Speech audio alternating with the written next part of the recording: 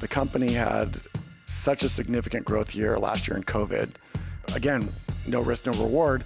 Most of our peers did furloughs or they cut salaries by 20%. We saw momentum, and I felt that it would create a lot of bad will and a cultural problem inside the company. So we didn't do any of that. We actually leaned in and said, listen, we're going to hold on and not cut anybody's salaries and keep people as is for as long as we can. It was scary. I mean, like, the company was significantly down in super late March into April and May. And like, when you take that block of time of those, I would call it 75 days, we were like, by July 15th, if we don't see a rebound, we're gonna have to like cut deep into our ranks because we're basically burning cash right now. We're below profitability. This is Startup to Storefront, the podcast where we inspire entrepreneurship through truth.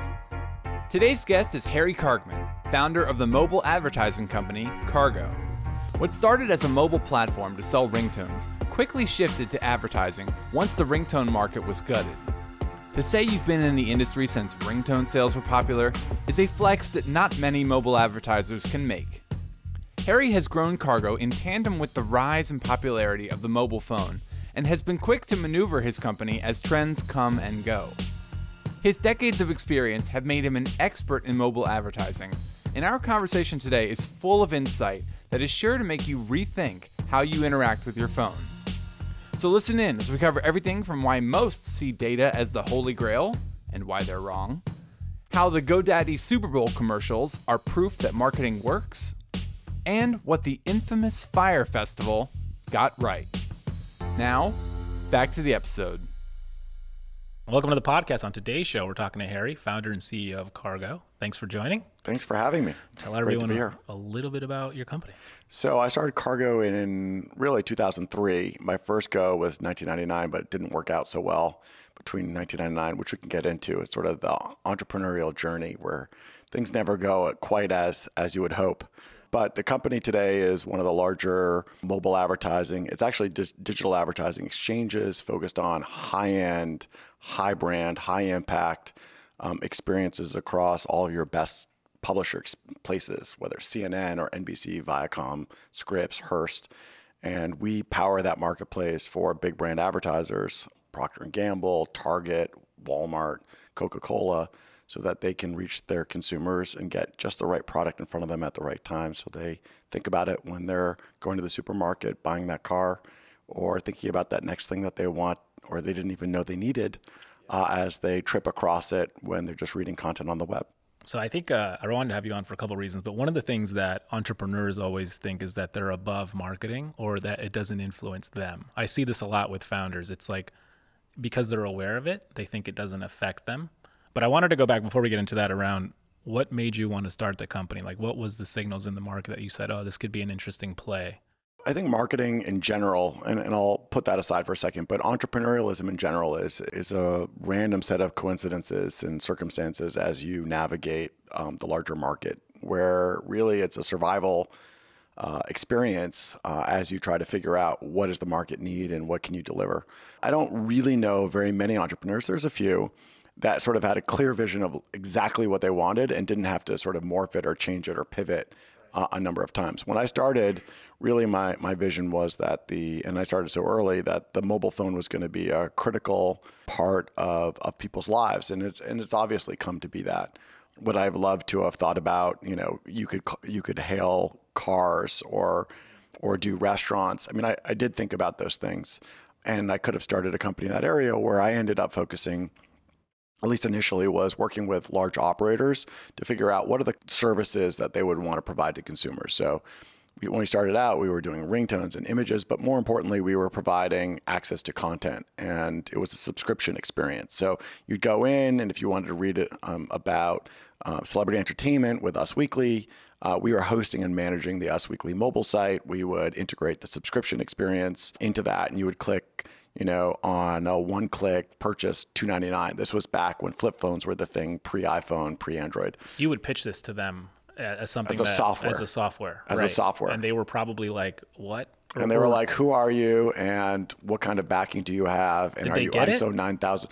So they 100% knew that the web on the phone was the future. Okay. But you're dealing with massive bureaucracies that, Totally, yeah. that are so difficult to navigate. So we did get a couple licenses going, and the company was doing okay.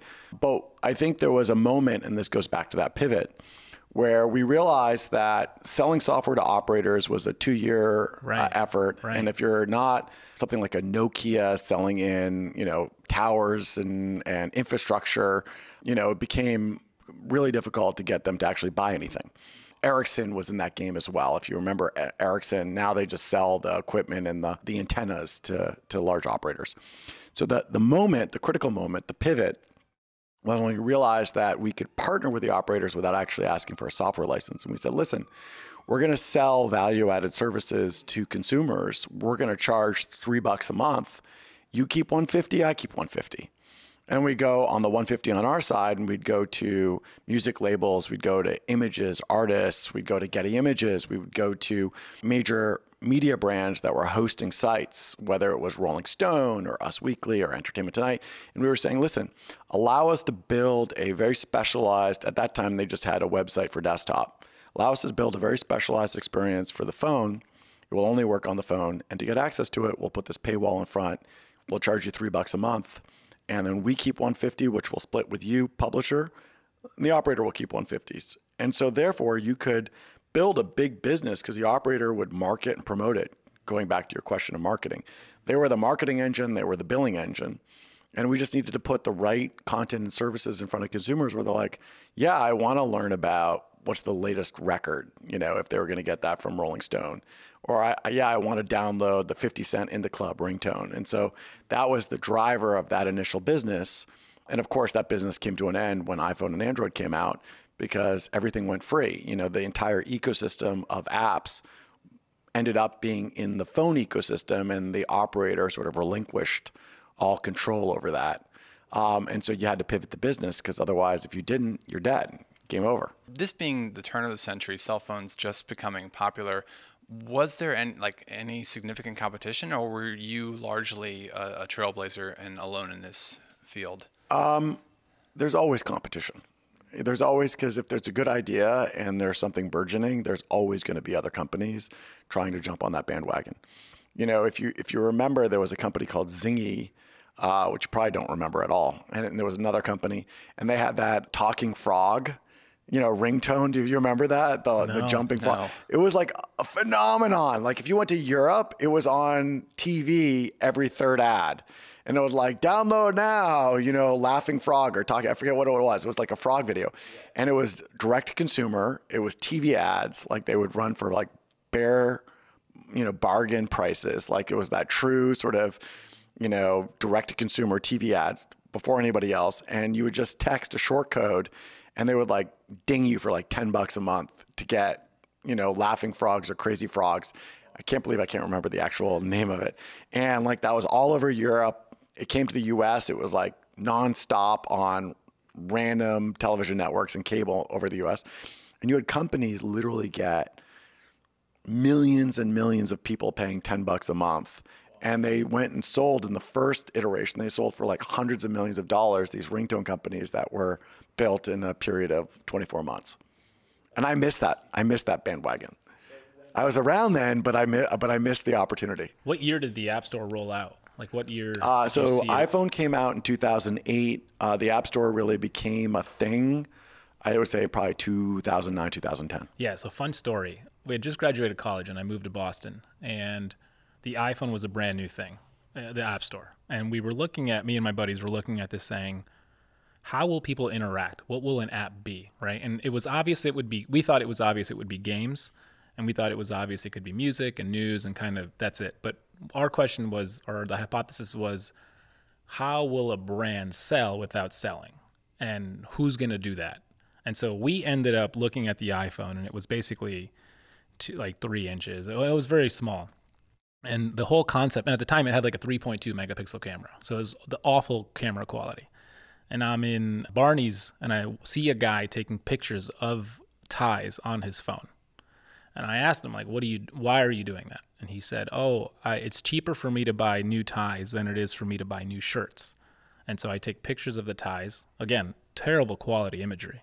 And then I go home and I put the picture on my shirt at home and I see if the outfit coordinates. And if so, I come back and I buy the tie. And I go, okay, we could probably automate that.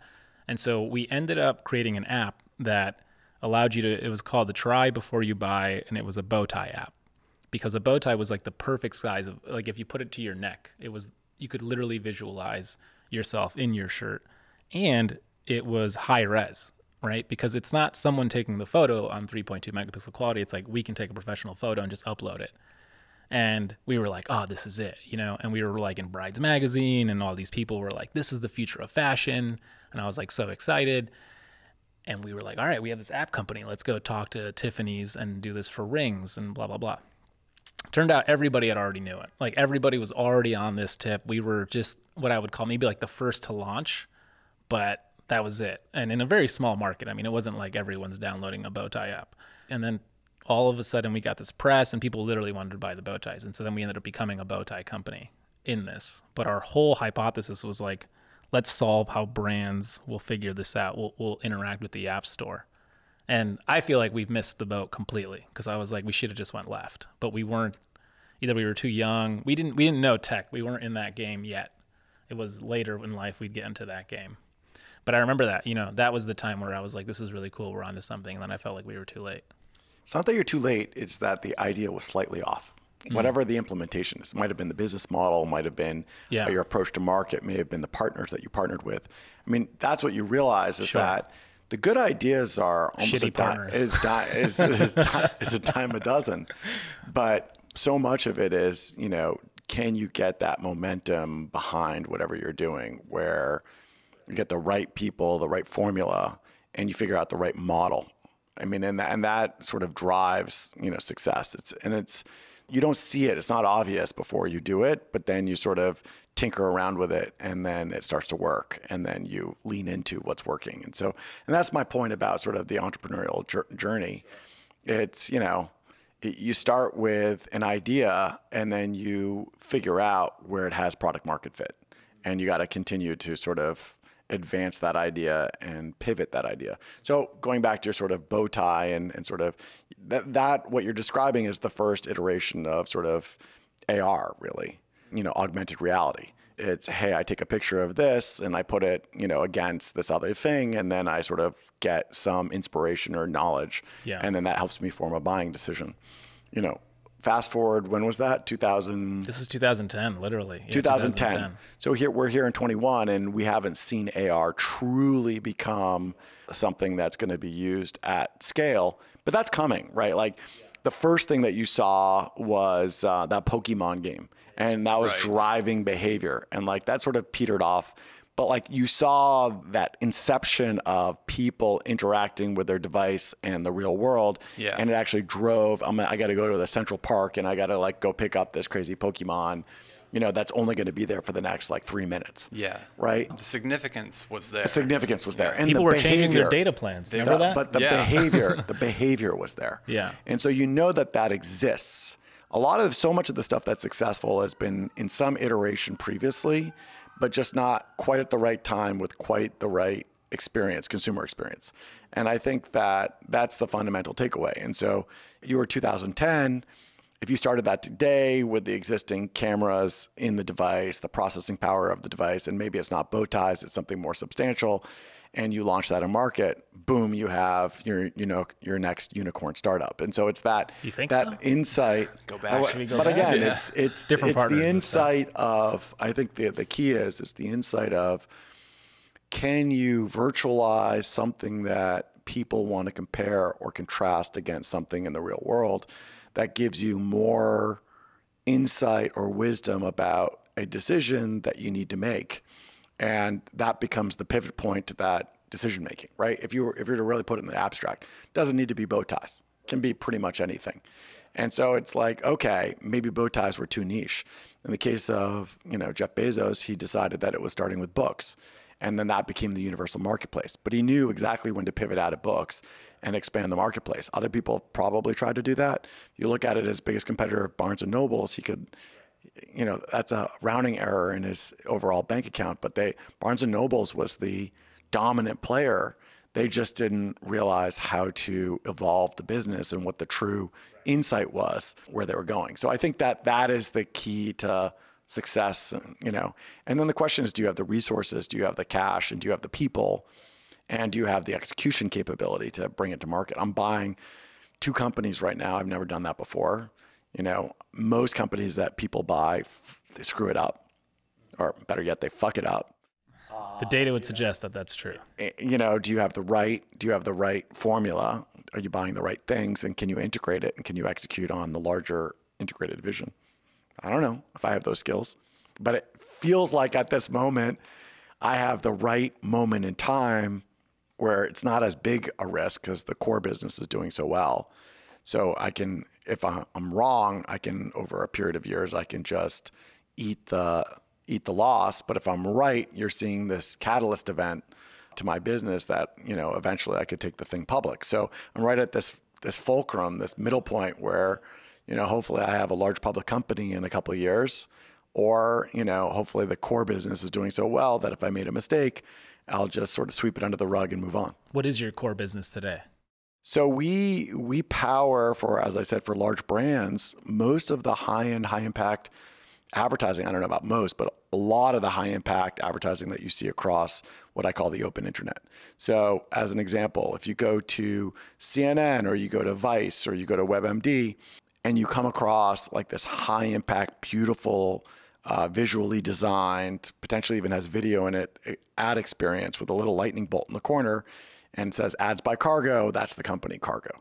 And so we believe that we can, at scale, because it's all controlled in our exchange sitting in our office, we can integrate our code into, now we have hundreds of sites. We'll have thousands of sites underneath the umbrella. We see virtually 160 million Americans every month, most people every day. We serve tens of billions of ad impressions on a daily, weekly basis.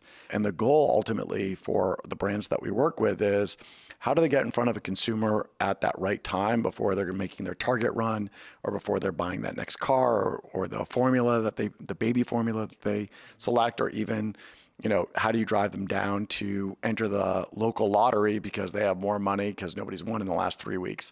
How do you sort of put that right message in front of them that drives the consumer to be aware? For the most part. So you guys are collecting a lot of data. Is there AI that's a component to this? Immense amount of data, I would imagine. Immense amount, like we have significant machine learning algorithms, but it's really interesting, and I've gotten to sort of industry debates around sort of data and the expiration of data. It's one of those things that I think people don't spend enough time thinking about. Most people see data as like the Holy Grail. Like if you have data, there's the people that haves and the haves-nots, right? Of those people that hold data. But I get into these conversations with brands that have this data, like you need to go through our 7 levels of secure authorization, and it needs to be encrypted on both ends. And, what is your backup strategy, and what happens with a breach, and so forth and so on. When we're not talking about even credit card or social securities, we're really talking about like, what's your browsing history, which is less important if you have sort of an anonymous ID. The reality is most of that data starts to expire the very moment that you collect it. And if you really think about it, in 90 days, 120 days, a year, 2 years, is the data around who you are as a consumer and your behavior and traits and values, does it stay relevant and valuable, or does it start to have a half-life where after, a certain amount of time it becomes less and less valuable to almost irrelevancy? There was a company they were doing a talk. I forget what this was. And it was all about how they look at signals, specifically as it relates to couples. And so the example would be, and this has got to be real time. It can't be, to your point, old, or even, it can't be weeks old in their view. And the whole thing was like, let's say my wife and I'm Googling a vacuum, and then they got signal, boom, IP address, whatever it might be. And then my wife, same thing. And basically what they were figuring out is if they can just connect these signals, the wife's always going to be the purchaser. But once I'm involved in the signal, it's good. And so at that point, like that's your highest intent moment. And so, but you have to capture that. And they were playing with this idea I mean, it was beautiful. It was like super well done. And they're like, this is kind of like the future, what they viewed as I forget what company it was, but what they viewed as the future of advertising. And I think it made a lot of sense. So the bow tie company gave me an idea later, which it was a company I wanted to launch called Max. It was called Max AI. And basically what it would do is it would say, okay, it looks like you purchased bow ties. And this is a very obvious example around the Kentucky Derby. And then because you're like in your 20s, all your friends are getting married in the summertime. And so these are moments for you.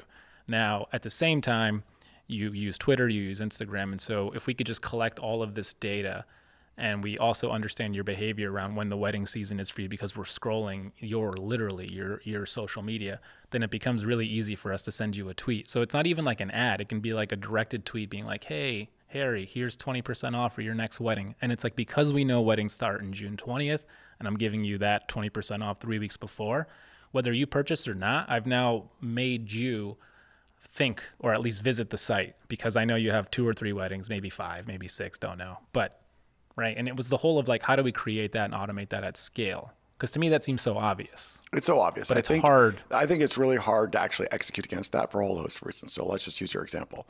Is Twitter going to share that data with you? Absolutely not. Exactly. Is Facebook or Instagram going to share that data with you? Shopify. Absolutely not. Right. Shopify maybe, but I doubt it. Those signals are very important signals, but they're held in these walled gardens that are not going to actually let those signals out. But you don't really need those signals because, right, I'm just looking across the table, 20s and 30s, you're in your 30s, maybe early 40s, like all your peers are getting married, it is the summer. You sort of know based upon what your browsing habits are. If you're reading, magazines, about buying your first home, you sort of can age that person because you know exactly when that's going to happen. That's not going to happen in your 50s or 60s. That's not going to happen in your teens or your early 20s. You're not going to have the financial wherewithal. The pattern of life is pretty obvious if you unlock it. And so you don't need sort of this overwhelming set of very specific signals. And the example that I always give is people get obsessed with data. And so let's say we take a new couple. The credit card data would tell you from a year ago on you, prior to you getting married, prior to you having your first kid, like goes to bars, lots of charges at that bar, lots of charges at that club, lots of charges on the valet, whatever you're doing, lots of charges being single, on vacation, gym membership charges, et cetera. So all those credit card charges like paint a picture of this person who's single, they're going to Earth Cafe and sitting there all day and having coffee, and then they're going to work, and then they're grabbing whatever it is at work, and you get this picture of a single person. When that person starts to browse content and says, what's it like being a first-time dad or first-time mom? Looking for homes in the suburbs with like a lawn and garden, looking for a Volvo versus that, souped up, sports car or whatever it is. Although I am in LA right now, but putting that aside, those signals around context really do lead you to that life change event where yes, the person's now married, and yes, the person's about to have their first kid. And then you can put that Huggies ad in front of them being like, ready for size 1 diapers, now's the time. And that's based on what we call a contextual signal. It's based upon what you're reading, browsing, consuming, learning. Credit card data probably won't pick up on that you've had this life change event because Walmart's not sharing that data. And you, like me, probably if first time you're going to like stock up on your diapers from Walmart or Target because it's cheaper, right, as you prepare. So that data doesn't necessarily get shared with the rest of the ecosystem. And it's only until you walk into that bodega or that local supermarket because you're running out and you need to now get size 4 or size 3 because all your size 1s and size 2s you had plenty of time to stock up on at your local sort of Walmart, whatever, which doesn't release that data.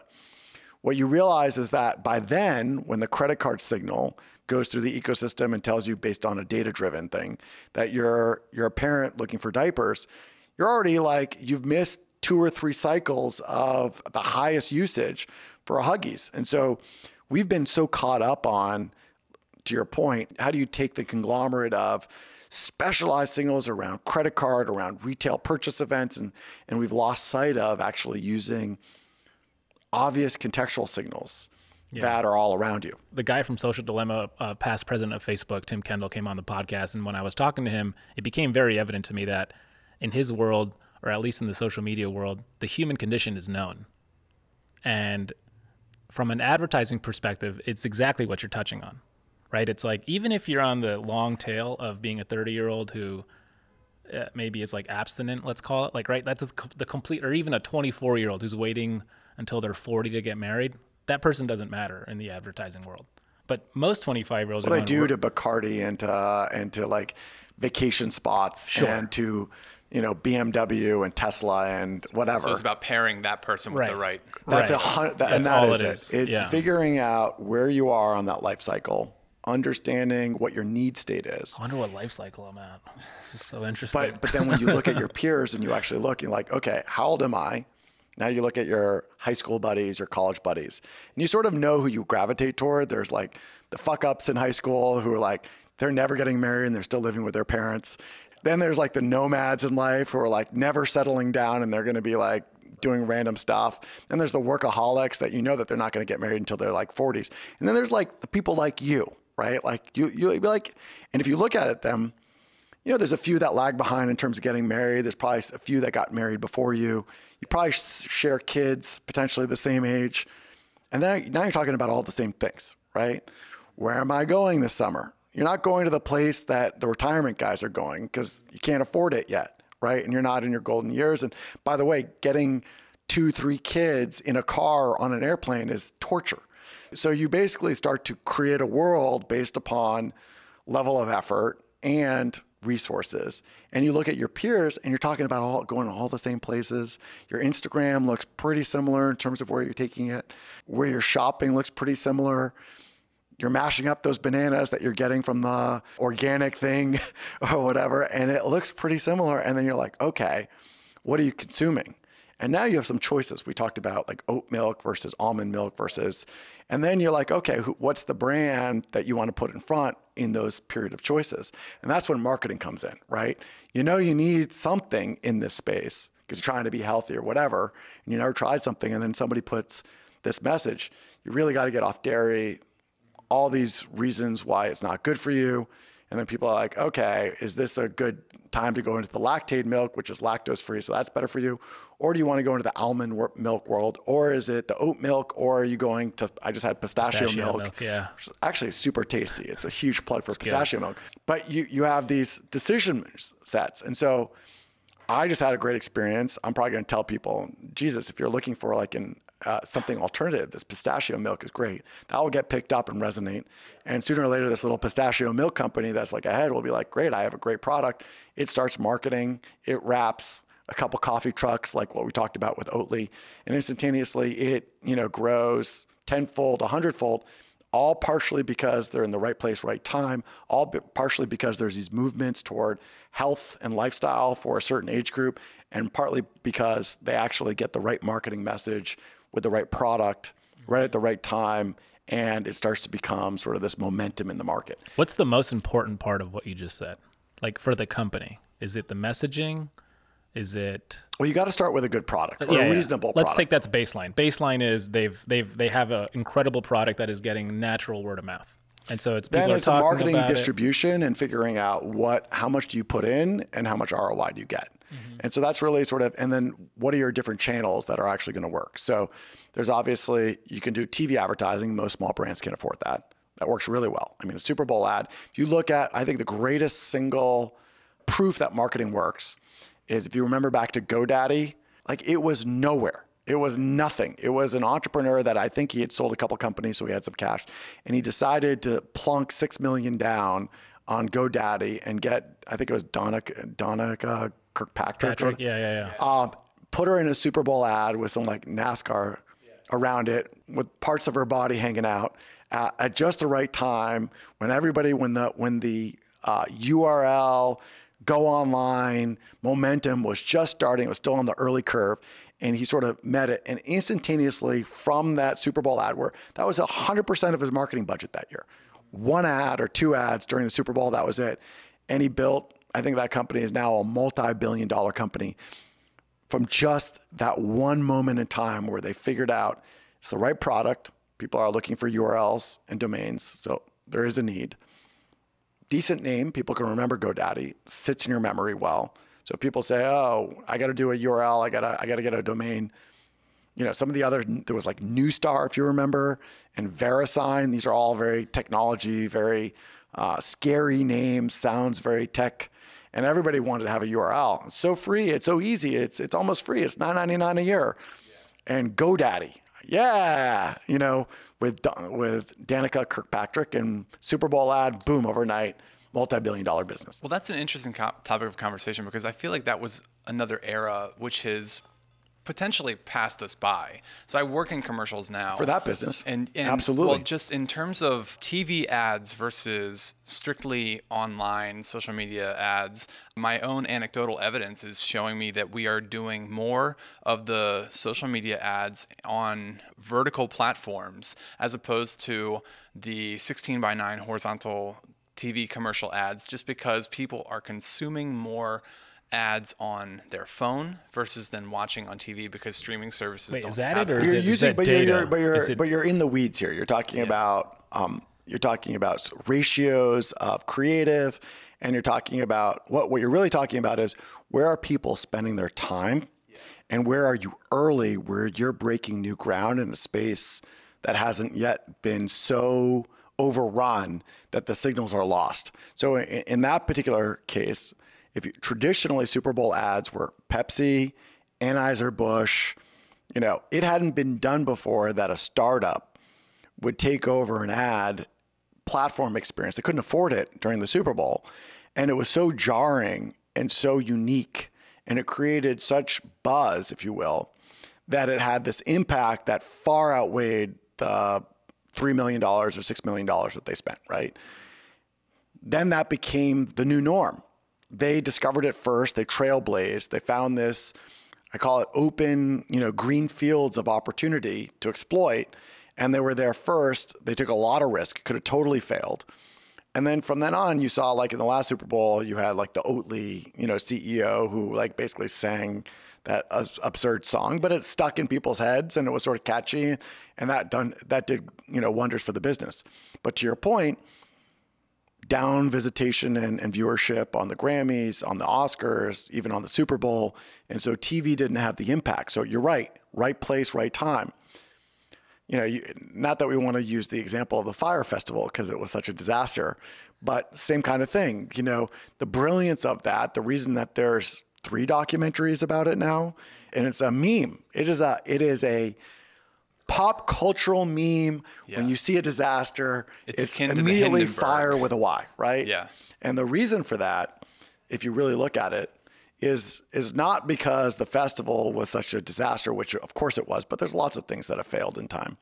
It was that the founder, I forget what, Billy, he figured out that if you get a bunch of supermodels with the idea that you could go party with them, that it was a pay-to-play kind of opportunity in, I think it was the Bahamas, but in the Caribbean, the idea was that he did such a brilliant job with almost no budget with, what was it, Ja Rule, is that right? And a bunch of like Victoria's Secret supermodels that you could put together this concept of, well, I'm an influencer and I'm almost at their level and I just have to pay some money and I can go hang with all of them.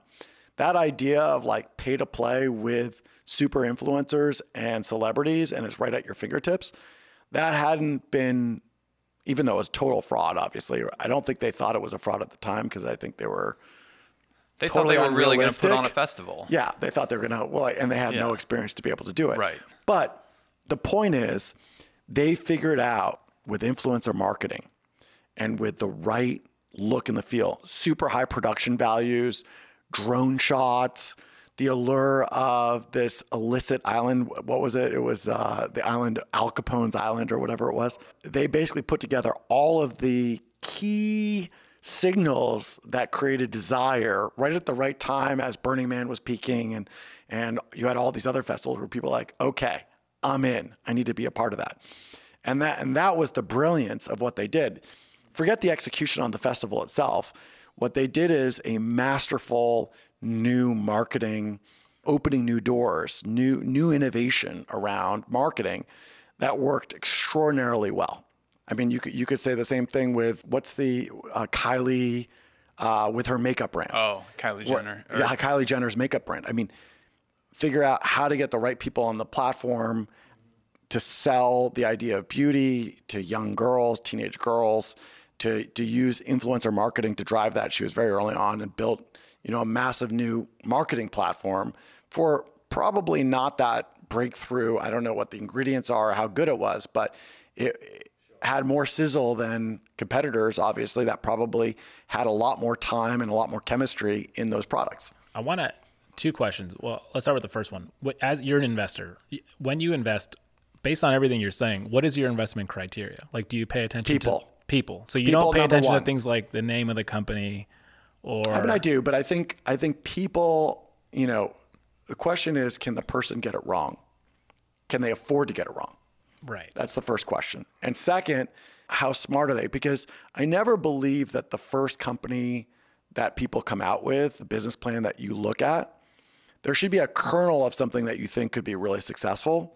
If you don't see success in it, so for example, your bow tie example, probably too niche for me. I wouldn't invest in that only because like how many people wear bow ties? And by the way, is society moving toward bow ties or away from bow ties? Yeah. Like probably at the time we had data to suggest towards, but that doesn't matter. But your intuition, I'll tell you why. It's a dandy, unless you're talking about bow ties and like, I'm just giving you an anecdote or not in Williamsburg. The thing was we had a lot of kids. So what happened, and this doesn't matter at all because I'm not involved with this company in any capacity. I sold it. But basically it's like, if you're a high school kid, your big FU to your school was bow ties.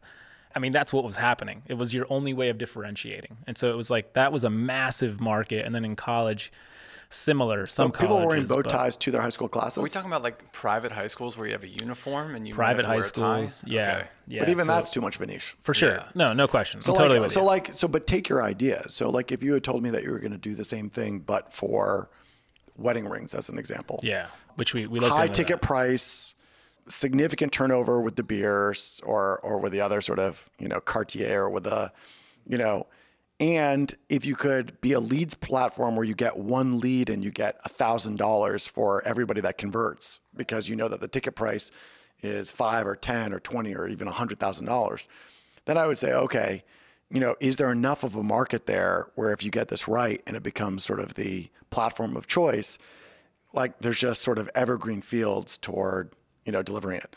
Maybe a car is another example. So again, it's about what's the market opportunity? How big is the market opportunity? Who is already in the market? So if there's just too difficult to get started up because there's too many startups there already, and then sort of how fast and how large can it scale? What's the top end? And then like if you get it wrong, what's the capacity of the person to be able to pivot it to an adjacent market where it's going to be successful? That's sort of how I've looked at it. And by the way, listen, I haven't been that successful in terms of I've had a couple doubles. I haven't had a single home run. The things that, and like as an example, Foursquare was founded out of our offices in New York. And like even Foursquare, if you take a look at it, for a moment, super high gloss, whatever. Now they're a data company. They've raised a crazy amount of money. So initial investors totally crammed down. I don't know that anybody's like made a fortune on Foursquare as an example, and then there were other companies that have been more successful, but it's very, very hard to pick early startups and have them end up being billion-dollar companies. Well, for your investments versus the 2 companies that you're in the process of acquiring right now, you said when you're investing in something, you're looking at the person and can they afford to get the problem wrong or whatever. Seed stage investing, yeah. Okay, so is it at all similar when you're acquiring companies? Are you like, I'm certain that, at that point they've gotten whatever they're doing, they've gotten it figured out to a point? Yeah, it's very, for an acquisition, it's very different. Yeah. So the way that I think about an acquisition is the following. If I take my resources, we have 40, 50 sellers across the United States. We have direct agency, large scale agency partnerships that are where we have some endeavors to try to drive a certain amount of money. And we have all of these CMO level and heads of media relationships with the Fortune 1000 companies. So amazing opportunities to drive great ideas into our existing customers who are always looking for something new, looking for value, and frankly, looking to consolidate their buys with partners that can actually give them more solutions than less, right? It's easier to just deal with one company if you're already working with them, if they can actually solve a bigger part of the overall marketing puzzle. And so when I look at plugins, acquisitions, I'm like, okay, if I take this technology and this team, which is operating at a certain level, but I give them the added resources of my entire sales team, the oversight and availability of my tech team, if I plug in the demand that's already coming through my pipes directly into their product, and I was able to accelerate their own roadmap by giving them capital because they can't get themselves fast. When you put those things together, does it look more probable than not, almost obvious, that if you just roll it out with good execution, you're looking at a double, triple home run based upon the products that you're plugging in? And so that's the way I look at it. If the answer is not unequivocally like, as long as we don't really fuck this up, you put this thing, you plug it in here, you have these sellers do this, you create this right incentive plan, and you should see, their existing revenue model, go up 3x, 4x in a matter of 24 months, probably wouldn't buy them. But if you have the right thesis around that and you can plug that in and have good execution and everybody's aligned, that's a great way to sort of create an acceleration in the business itself. And so that's how I've looked at these two things. One is in a space we're already in, we're just not doing it well. This will open up many new platforms for us around commerce and commerce discovery. Like one of my thesis, and again, it goes back to the thesis. My thesis is you see on Instagram that people are discovering new products and then buying directly off the platform. It's much harder for retailers today to figure out, how do I get in front of a consumer? Like, people aren't walking into stores as much. They're buying more online. And so they go to the staples that they already know. They're already wedded to their Tide detergent and their Bounty fabric softener, or Bounty fabric sheets and their Downy fabric softener and their Huggies diapers, right? But you're trying to introduce new products to them. Maybe you want 7th generation green diapers instead of Huggies or whatever it is. Can you get the right commerce experience where people can check out directly out of the ad, where it gets the right matching of people that are already in the market for diapers? Maybe they're people that are about to be in the market for diapers and they haven't made up their choice and they haven't become Huggies or Pampers followers or disciples. There's an open, moment in time where you can use, because they're first time parents, to actually get them wedded to the Honest Company diapers or 7th generation diapers or some other diaper because it's more green. Can you get that right message in front of them and then drive them to check out and buy? And then instead of getting an ad dollar, can you get a piece of the actual lifetime value of that new customer that goes in and gets on a subscription? So that's like a great example of, we already have all the inventory, we already have all of the publisher integrations, we already have the AI and machine learning to find the right customers.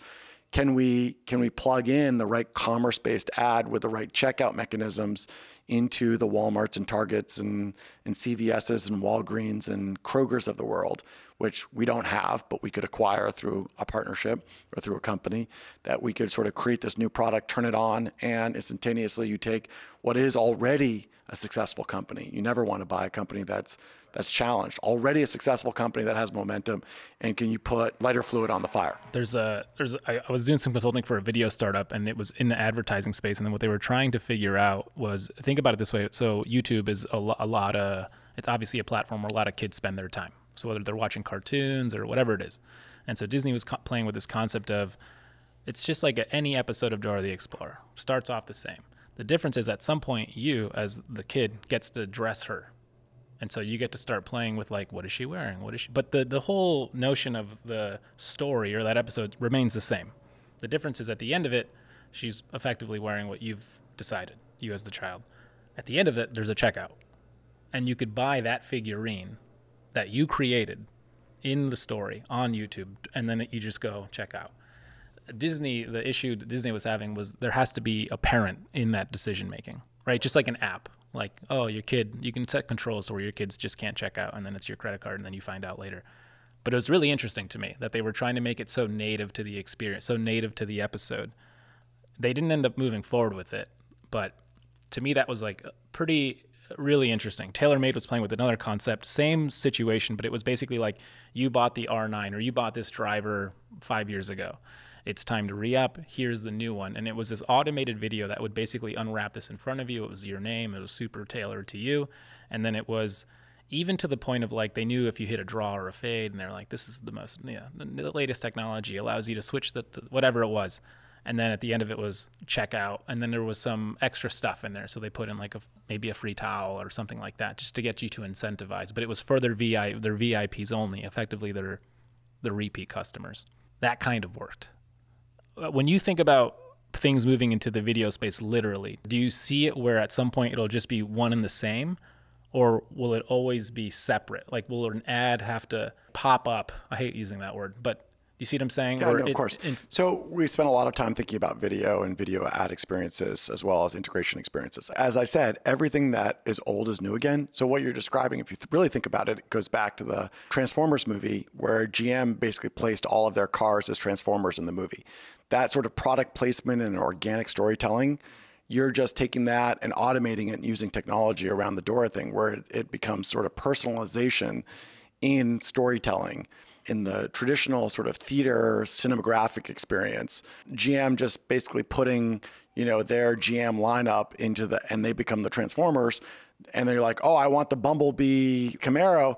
How many Camaros did that sell? But then you've seen it like in the Transporter with the Audi, where he was driving the Audi, A8 or S8. So that has been sort of in practice for 30, 50, since sort of the video business, that sort of native placement.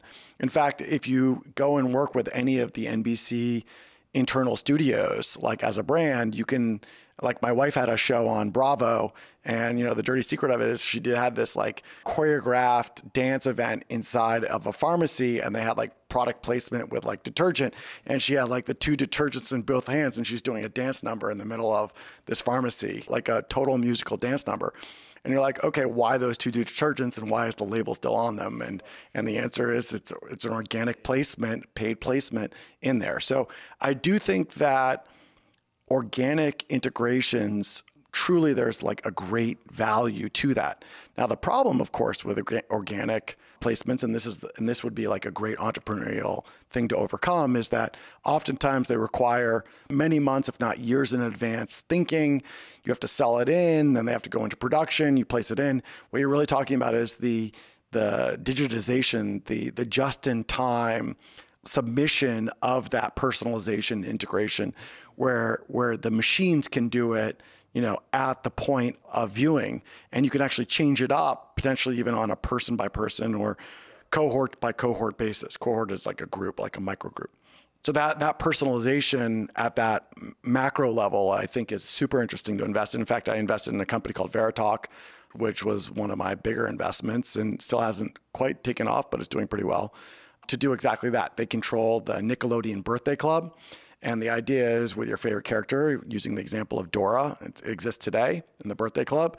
You can put in your child's name. You can put in their favorite activities. You can put in what their siblings' names are. You can put in like how old they're going to be. You can put in their birthday, and it will sort of create a very organic birthday voicemail message or call for the kid, where you sign up and it's a certain amount every year. You subscribe to the birthday club, or they give it away for free because they can collect the parents' information, to your point about consent, and you don't have the COPA problems that you were talking about. That's the child privacy laws.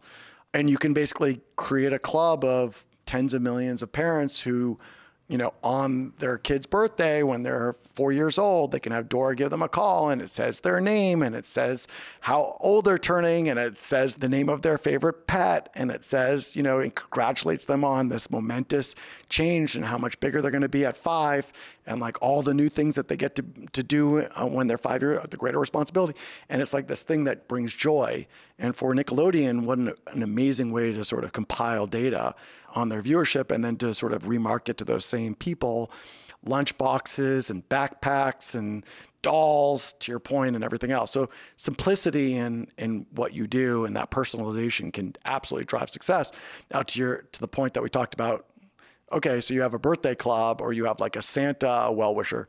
How do you take that tech and build something that actually has more market scalability. That's the struggle that Veritalk has today, and thinking about like what's that next level in terms of applying that personalization to drive, consumer behavior change and get them to actually start to consider other products than the products that would naturally come to mind. How do you view podcasts in this whole space? I think podcasts are going to be extraordinarily successful at scale. So this is the challenge. If you're the podcast creator, it's hard individually to get scale. If you're the platform and you can figure out a way to automate and insert personalized kinds of ads at high, what we call CPMs, cost per thousand, high sort of sponsorship rates, because it feels so personal directly into the podcast, at scale, those platforms aggregate that across everybody that's spending the time and effort to produce something so high quality like this, but they don't have to spend any time or effort to do that. They're the platform that you syndicate to, and then they have the scale across everybody that's putting that together. And so and that's the power of the network, right? You're creating a network of opportunities that at scale, the brands can go, look at how many people that I can reach at such a scale with an intimate like set of messaging that maybe is you get something that pops up and is like, please insert this message or read this message out at scale, but they're sending that to thousands of podcasters at once. And you get this sort of scaled up personalization for brands and advertisers. I think that's super powerful. Now, the question is, as an individual podcaster, how do you get enough scale into yourself, almost like an influencer, where you can command almost the network effect on yourself? That's the hard part. Like if you look at the most successful podcasters, whether it's the New York Times, the Daily, or whatever, they have enough scale on their own with the right sort of experience that they can actually scale those direct sponsorships. Well, outside of like the massive shows like the Daily, I think that's probably like the number one aside from like the Joe Rogan Experience. But you look at what the trend is for what podcasts and podcasters are doing is they're grouping together. So like you might have a production company that hosts 10 podcasts. So you may not be the platform, but you have 10 shows that you can offer to. Well, and that happened retail. On like YouTube as well. Mm-hmm. What happened is they created this over the top networks, and some of those, I forget the name of the one that sold to Disney. It was Yvonne Kreitz. It was in Santa Monica. I went and visited them. But they sold for $1 billion. Why did they aggregated enough scale of content that they controlled that they could start to drive true, attention and time. And it's really, that's the commodity that everybody's trading on, is like how much time and attention of how many consumers that you can influence. And it's just scale. So quality of who your followers and listeners are, scale across both yourself and a few others, and the aggregation of that opportunity where you can prove outcomes, where you can drive a certain outcome for a brand. If you get enough scale, just like, influencers that have 20 million followers, 2 million followers, 200,000 followers, and 20,000 followers, people evaluate them based on, the affluence and the level of fervor that their community looks at and how much influence a particular influencer has. I would say podcasts are similar. It's about how engaged the audience is, how often they come back and listen, and whether you can put the right thing in front of them. If they're the right type of demographic, that it will actually talk about life cycle. If you can get them at the right time for the right set of products, it can be very, very powerful. And so, that's the key, is to think about like organically who the audience is, how much power, and how much influence you have on them if it's the right product, and then how do you put the right sets of products in front of them where they're like, I didn't even know I wanted that, but that makes total sense at this point in my life cycle. It's an interesting thing. So we have like a brand endorsement, and they're just figuring it out. They're like, okay, we're trying to move in this direction. Your podcast seems to align with that direction. Let's go ahead and work together on this. The reason I was asking you is because it seems like people are trying it, but they don't know, which is what I would call like, it's a very much a risk versus, oh, we have some semblance that this will work. Or it's very much an opportunity. Right. Let's go back to those examples of the Super Bowl with GoDaddy. Like, there are all these new green fields. Of course, the first person that does it is like is this a good use of money, time, effort? Am I going to be successful? But if they get the formula right and they do it at scale because nobody else figured it out and they were one of the early adopters or leaders, and they get it right at scale, instantaneously they take something that didn't really exist and it becomes a phenomenon overnight. It's like the early TikTokers. They got in early, they were good at it, and now they have 30 million followers and the platform's legitimate, right? Or more, 60, 70 million followers. And so it's, where are you on that curve of adoption? And can you actually build momentum? Think of it as like you're riding that wave, you're a surfer. If you're good at it and you're there early when the wave is building and you figure out how to put it together and it starts to actually work and you have more experience than others, as that wave starts to roll in and everybody jumps on it, you're at the crest of it and you know how to ride it better than others. And people are like, listen, I want to buy into that experience because you know how to do it. You've been doing it longer than others. So I'm a buyer, not a seller. We talk about this a lot. In the podcast space, there's no good platform. They don't exist. I mean, the data we get on our podcast on the audio only side of it is, there's no validity to it. It doesn't make any sense. Even if you go to the Apple, so obviously we're on Apple Podcasts. If you go to their back end and you see their analytics, it makes no sense. And it was in beta as of like 2 months ago. And so it just gives you a sense of how these even behemoth companies, podcasts is just entering very early days. I think Anchor, huge opportunity for sure. Anchor FM was a free podcast. Basically, you could put whatever you want on it. They would do the advertising thing if you got to scale, but they own all your content. And I think Gary Vaynerchuk bought that company not too long ago. But still, like that was it. There's like three. Well, he saw the opportunity, right? Yeah. Gary's like Gary. I've known Gary for many, many years. He's one of those guys that's always tinkering, right? Like he's got his wine company. He has obviously VaynerMedia. He has production companies inside VaynerMedia. He's doing podcasts inside of VaynerMedia, and now he's sort of buying and investing in a bunch of startup companies and then using his relationships and influence to actually go and try to launch those like Shark Tank.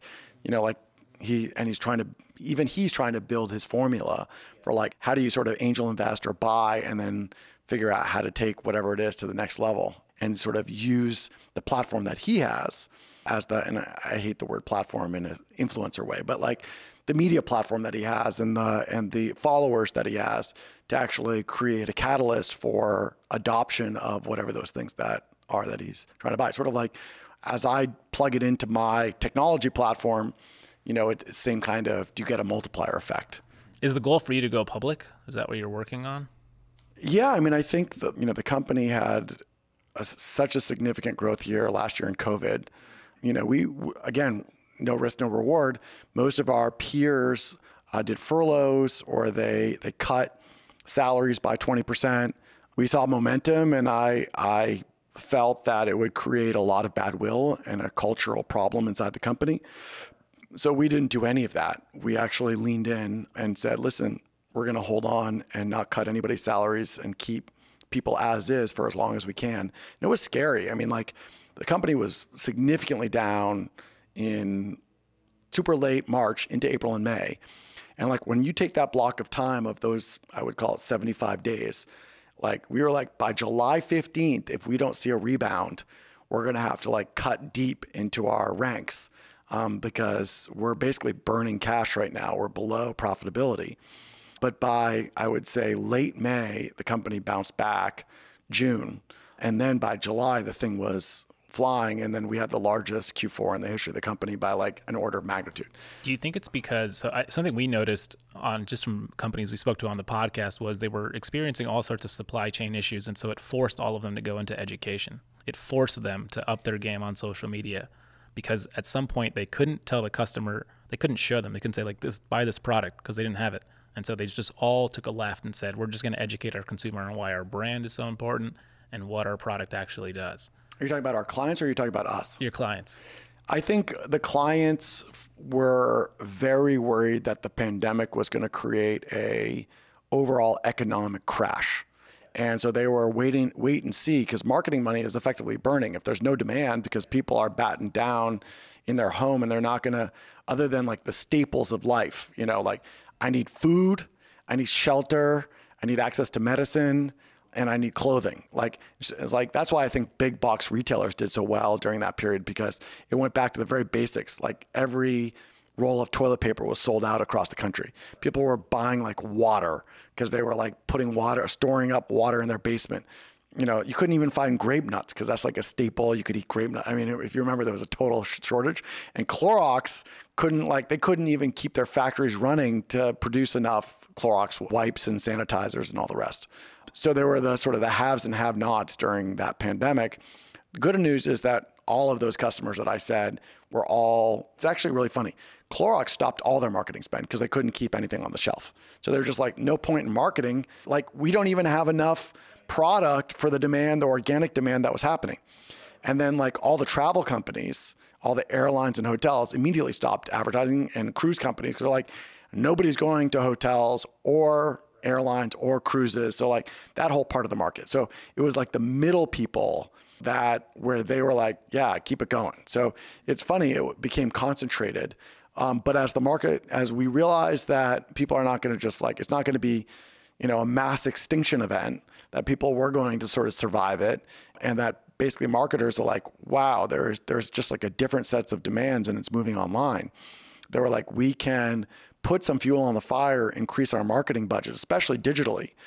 Outdoor wasn't working. There was no new TV production. So that's a problem. There's radio, people are not commuting, so that's hard. So if you think about it, and there was like an outdoor event space, like in venue and stadium, nobody's going to stadiums. So there's like no point. So you have to reshift all that money somewhere else. TV viewing, believe it or not, was down. Why? Because people were watching Netflix, Amazon, Disney. So probably TV video was up. There's just no ad experience in any of those places that were being consumed. So it's like, okay, now let's just move more digital, more online. And like, we're sort of sitting there in that sweet spot as that happens and all the money turns back. And by the way, most of these large marketers are on an annual budget basis. So if they don't use that money by the end of the year, they'll probably lose it in the next budget. So they're just like, now's the time, starting in sort of middle of, I would say, July, August through the end of the year, where they're like, and by like November, December, they're like, we got to use all that money up. So like you saw this crazy trajectory that like made up for all of the non-spend that was happening in late March, April, May. And so the company had, the biggest year in the history of the company. And this year we're like up 75% from last year. And these are relatively big numbers. We were already in the 9 figures last year.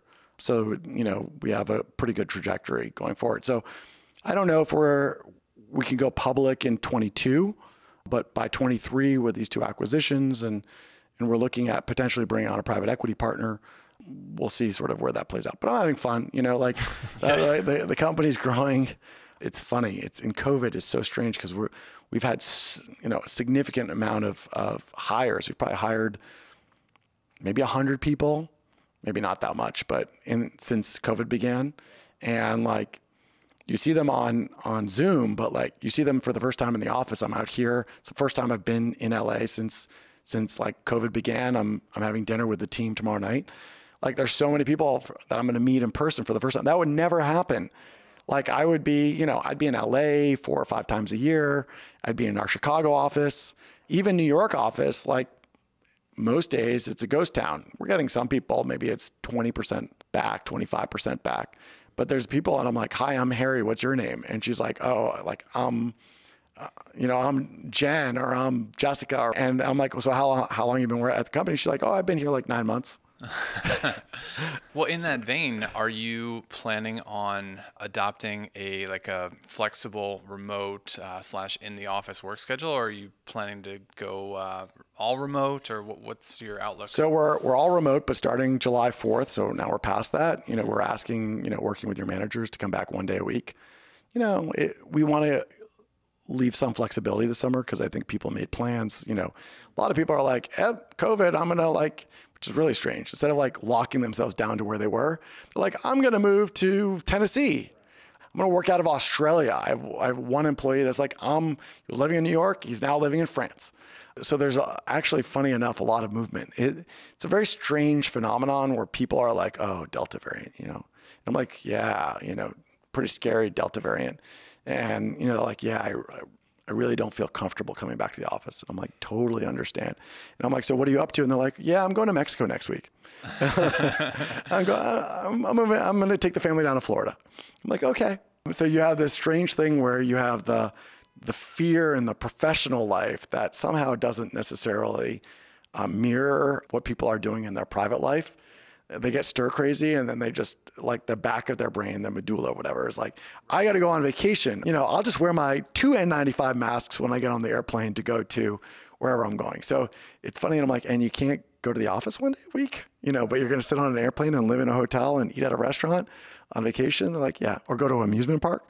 So it's a funny disconnect between the two. So we're seeing a lot of that, but we want to give flexibility, because I think so much of what it is now is almost even less about COVID, although the COVID obviously is a big part of it. But I think that there's a retraining of people on some level. People like the flexibility of being at home and not commuting. When we had a town hall talking about people's openness to come back to the office, I was like, I would love to hear from people. What I heard is, well, I've cut out the 1 hour commute and I'd really rather not go back to it. So it's an interesting challenge where it's maybe not pandemic related anymore. It's lifestyle and experience related at this point. And so we're at 1 day a week now, going to 3 days a week after Labor Day. But what's complicated, of course, is that, like, and I see this, all my kids are in summer camp. My son's in summer camp outside of LA, and my daughter was in summer camp in Maine. And unlike any other year, basically counselors were like, I don't want this shit anymore. I'm done. And they just quit in the middle of the summer. They pack their shit and walk out. And, like, a lot of these camps overhired, but not with this level of attrition. And what you're seeing is this is like the summer on some level of resignation. And it goes back to, I think there's a mentality now, especially being locked down in the pandemic. They're like, I don't need to grit my teeth and get through this. Like, I'm just going to, like, pull the eject button. I'm out. And that attitude about life, which is, if I don't like it, I don't need to sort of suffer through it. I'm just gonna like pull a ripcord. That's like a brand new thing that didn't exist pre-COVID. And I think it's a little scary, because I don't know what's going to happen, I think, in the overall economy between sort of the unemployment. People make more on unemployment. I think that's come to an end at the end of July, but people make more in unemployment than doing the jobs that they were doing previously. So they're like, I'm not driving a truck. I'm going to collect my unemployment check. So that's the problem. And then on top of that, people, because you have this sort of life and death question and had the time over COVID to ponder it, are like, I'm not doing anything I don't want to do. But, like, this whole world, if you really think about it, or, there are good times and bad times with any job. Like, most people are like, some months are like, I fucking hate this, right? It's like grim out, bad weather, you're overworked because, you're the person sitting next to you quit. You have too much on your plate, and it's going to work through.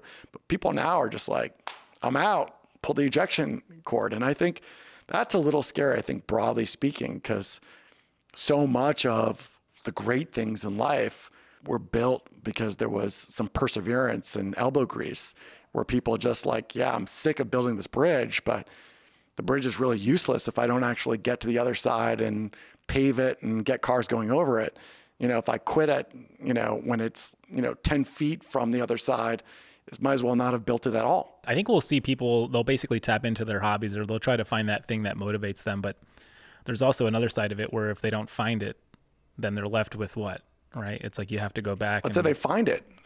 You think that the hobbies don't have, like, yeah, 20% of it is awesome all the time. Right. But like 80% of it is like, what am I doing this for? It's like, well, this is torture. And most people after some period of time. Well, I try to recognize that in myself. Sure. So, I think a lot of people think that I have. Tennis is that for me. It's tennis is that for you? 100%. I just picked it up like 4 years ago, and for me, it's literally like every day is, all right, here we go, mental toughness. Here we go. Yeah. And then it's like learning how to write with your left hand if you're a righty. It's like, this is not fun. Right. Until it is. But most of it, there's a journey there. That still have to put in the work, and the work. A lot of work, a lot of repetition, a lot of just discipline. Drills. Who likes drills? Right. I mean, I'm super passionate about golf recently. Do I like going to the range and like hitting, hundreds of balls? It's the worst fucking thing. Like, Yeah. like, and so like the guy that I did, taking a few lessons from like my club pro, this amazing guy, Frank, who actually made tequila. And I'm like, dude, I gotta drop like 5 or 6 shots. And he's like, so how much time you spend on the range? I'm like, not enough. And I'm like, it's not worth it. You know, and again, I even recognize it myself. Like if I really wanted it that badly, Yeah. I'd go out and I would just repetition. But I'm like, no, this is fun for me. I like being out on the course. But he's like, well, that's not where you dial in like that short game that's going to get you that. Exactly. If you've got the goals, you need to put in the work. And you can, to be fair, you can just continue to go out on the course, but then don't be unrealistic in your expectations, thinking that you're just going to get 5 or 6 shots better. This whole world is about expecting 5 or 6 shots better and not putting. I'm going to Wimbledon, so I totally understand. Yeah, I wanted to ask you something. So sometimes given our listeners, effectively, they'll always wonder when to turn on the switch for advertising. We've had some companies that are super early. We've had others that are super late stage. At some point, there's a brand building moment where they're like, okay, we're going to focus on building a brand now, and then that switch goes off. From what you've seen, is it a money thing? So is it basically like, okay, now we can allocate 50 grand to advertising, or is it? I think what I've seen is that people should start with organic.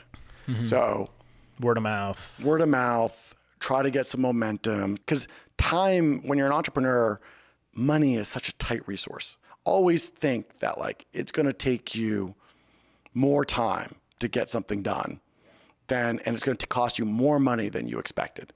So money is the thing that you got to hold on to. Time, it's not that you have unlimited time, but if you're an entrepreneur and you have the grit, you'll just work harder or work longer hours. So in today's day and age, I think getting, on LinkedIn, getting on Instagram, getting on Facebook, trying to get organic posts, trying to barter, where you can barter your time and some of your products for other things, where you really only pay if it's successful. That's the way to start. Once you have some momentum and you're seeing some revenue, then you can start to allocate and you're like, okay, I think the company is in a good place and I'm starting to see some momentum. That's when you can allocate some money on the side and be like, okay, how do we start tinkering with Facebook to see if we can get some growth over there? How can we get on YouTube? How can we go to platforms like Kargo? And then do like small incremental tests. You got to put enough money in it, 50, 75 grand to basically drive that. That makes sense. Otherwise it won't work. Tell everyone where they can find you. Yeah, if you're trying to reach me, I'm on LinkedIn, super easy, Harry Kargman.